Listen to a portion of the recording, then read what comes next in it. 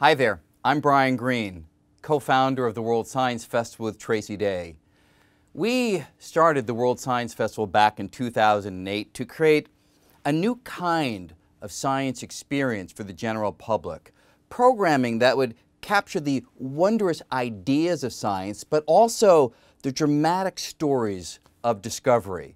So through theater and dance and music and debate and discussion, we've been creating programming that allows the public to experience these ideas in a different way. And it's so exciting for us here in New York to partner with all of you at the Queensland Museum to bring this kind of programming to Australia. Now, for those of you who may be less familiar with the World Science Festival, here's a brief highlights reel that'll give a sense of the range of programs we've been creating.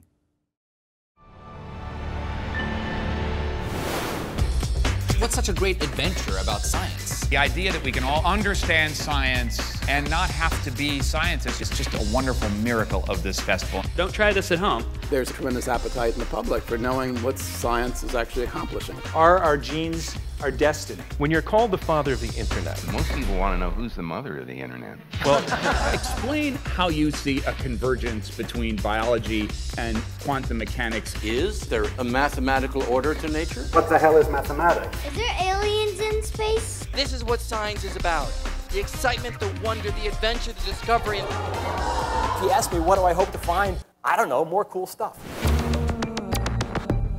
To moderate this panel on quantum physics, do you know anything about it?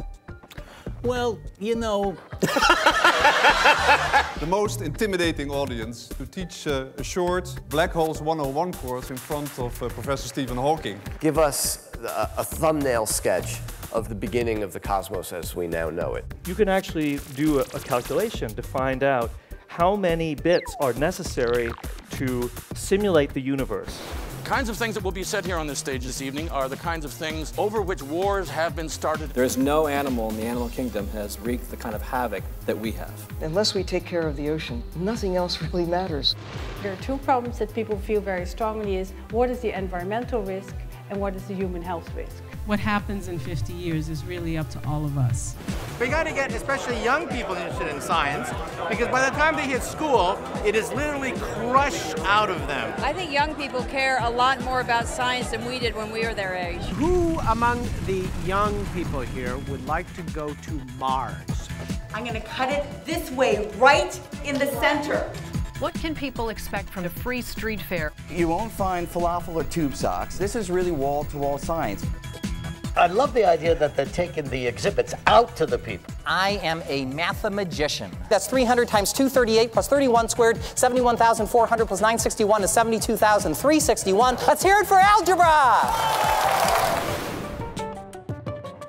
Is something beautiful to you because we're hardwired to like beautiful things, or because it relates to reality?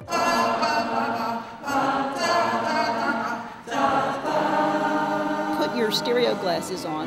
These images, they are artworks of the universe. The storytelling has to be direct enough to move us from one panel to another panel to another panel. I've never been in front of New Yorkers before.